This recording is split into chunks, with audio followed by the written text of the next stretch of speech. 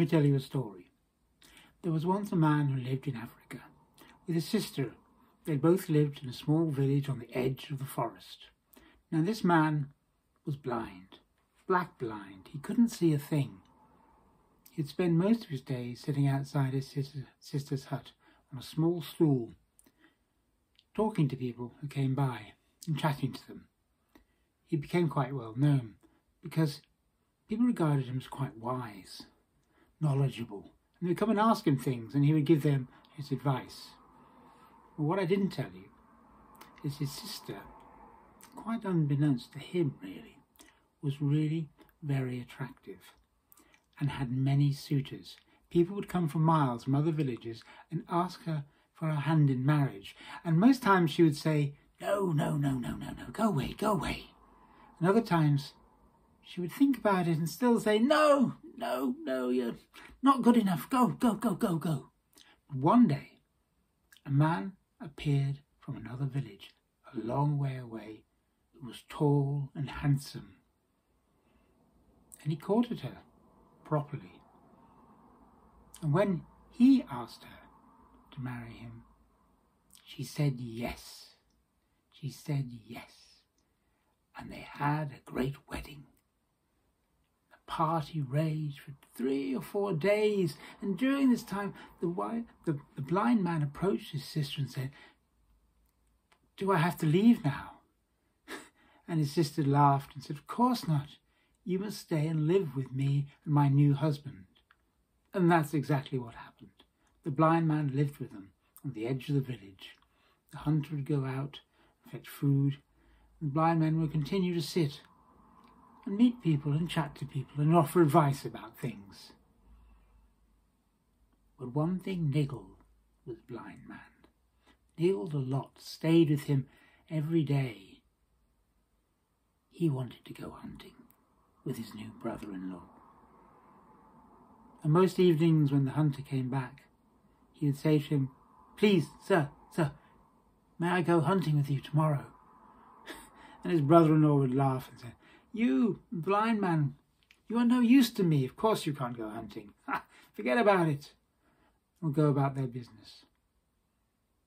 But he didn't stop asking.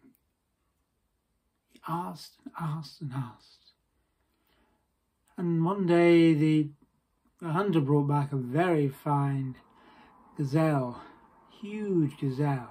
And there was a bit of a feast, and there was a bit of drinking went on, and the hunter got quite drunk. And this time when his brother-in-law said, please, can I go hunting with you tomorrow? The hunter said, okay, of course you can. I'll come for you tomorrow morning at dawn. Be ready. We'll go hunting for birds. I know a good place. I know a good place, brother. I know a good place. So the next day, as dawn rose, the hunter appeared and took his brother-in-law by the arm and led him out into the forest.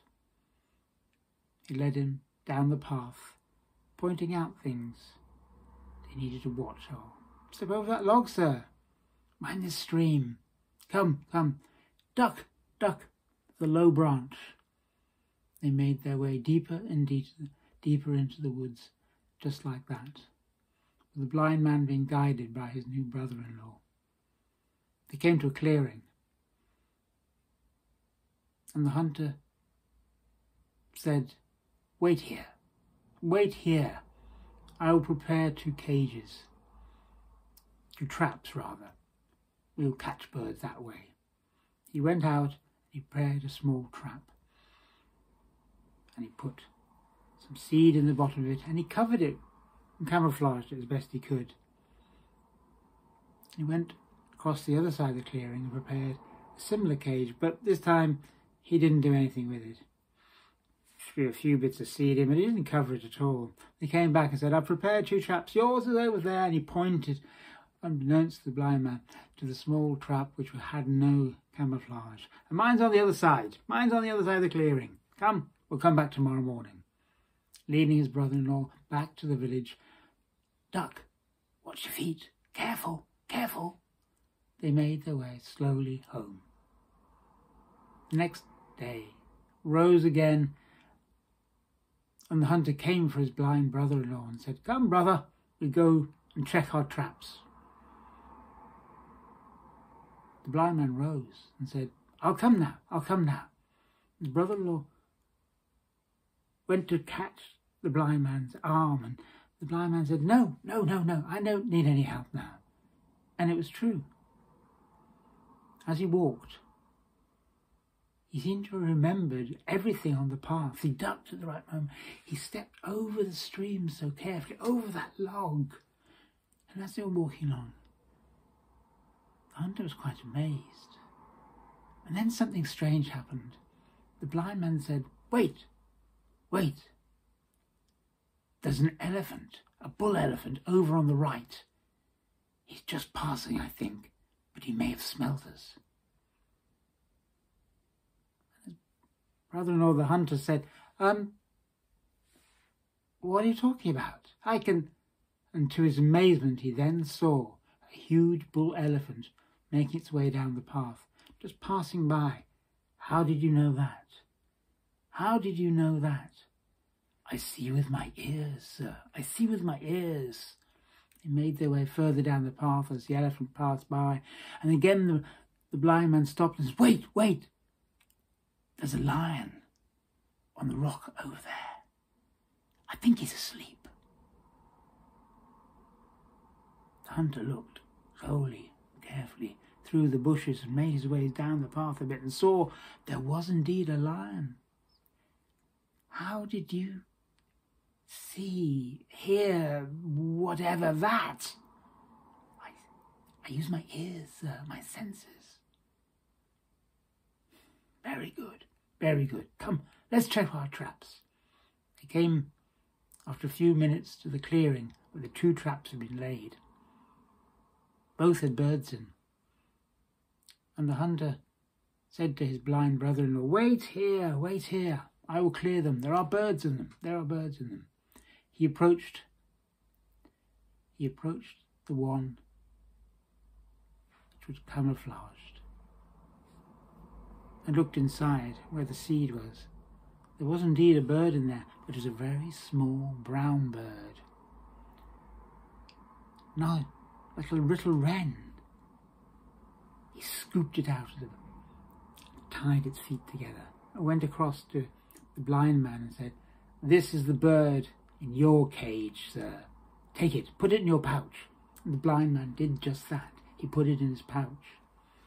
The hunter went across to the other cage, which was uncamouflaged, and had seen already from the other side of the clearing there was a large bird in it. It was a beautiful bird of paradise with amazing gold and yellow and red feathers and a beautiful feathered headpiece.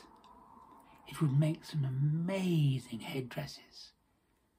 He captured it, tied its feet up, and put it in his bag and made his way back. I have the other bird, sir. I have the other bird. Let us go home.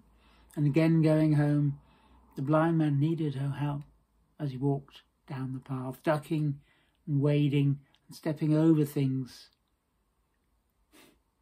There was a congenial atmosphere between them.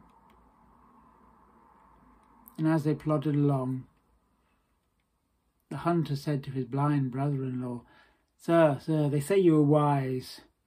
Tell me why there are walls in this world. The blind man smiled and said directly to his hunter brother-in-law, because of what you have just done to me, sir. And the hunter was perplexed and sad, and his heart broke and said, I know. And without thinking, he took the huge bird of paradise out of his bag and swapped it with the little bird in the blind man's pouch and said, You have the bird that was in your cage now. It is yours. I have the other one. Good. They plodded on for a few more minutes. Sir, why is there peace in the world, brother? Why is there peace in the world? And the blind man said to his brother-in-law, because of what you have just done to me. And the hunter smiled and said, We will be friends for life. And indeed they were. That is my story.